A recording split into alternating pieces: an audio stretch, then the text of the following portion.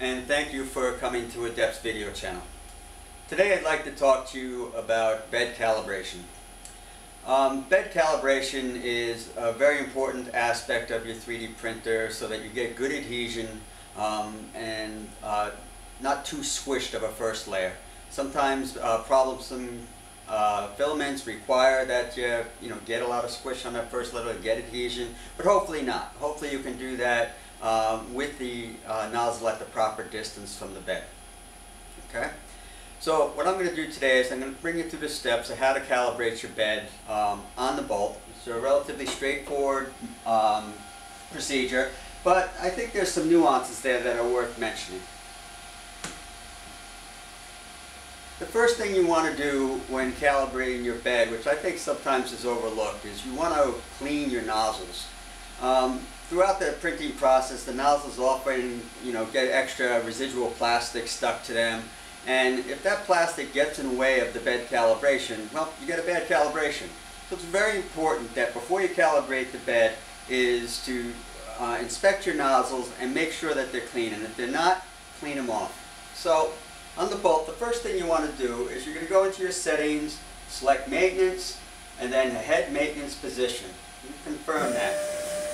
That's going to bring the heads forward so that you can get a good look at them, and if they need to be cleaned off, you have good access to them. What we like to use at Adept to help us do that is this brass brush. The brass brush is a real handy item, okay, that helps you knock off plastic from there, scrub it a little bit if you have to clean up those nozzles. All right. We picked up this brush at Walmart. It came in a nice little kit of a brass, stainless, and a plastic brush. We prefer to use the brass brush. You could use the plastic. The stainless steel I do not recommend. The stainless steel brush is going to be a little sharper, a little harder than the nozzles, and you could damage your nozzles if you really go to town on it with the stainless steel brush like you have to sometimes to get some of that plastic off.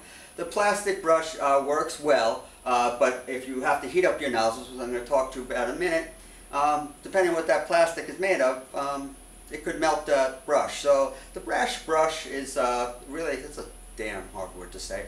Brass brush is the best item for it. So what you do is you go in there and you kind of brush its teeth here, getting a hold of any plastic on there. Of course, there's absolutely no plastic on these nozzles, because this is like the 14th take of this video, and so they're almost polished at this point.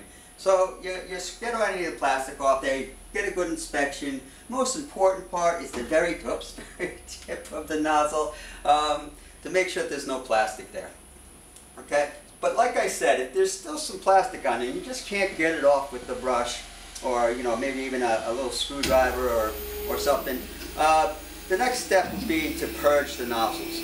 When you purge the nozzles, of course the nozzles are heated up and they extrude a little bit of plastic, but then the nozzle's hot. Immediately after the purge, go back into your menu and bring the nozzle back out into the maintenance location, and then you'll be able to get that plastic off with the brush very nicely. And then you end up with a nice clean nozzle. So then it comes to actually calibrating the bed. What we like to use here is a feeler gauge. Feeler gauges, they're available at any auto parts store, and I'm sure you can Google it and buy them online practically in 100 places. So the feeler gauge, which is a nice little pack of shims, so you can calibrate your extruder to whatever level you want. But what we do it here at Adept, we found that 4/1000ths of an inch or 0.102 millimeters really work best for us. So once you get the heads all clear, you want to go into calibrate bed. Okay? And then you go in to calibrate your nozzles. Once you go into the bed calibration mode,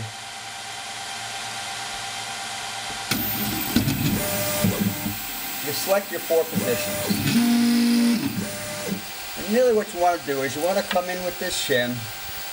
Okay, you can see it's quite loose here, going underneath the extruder.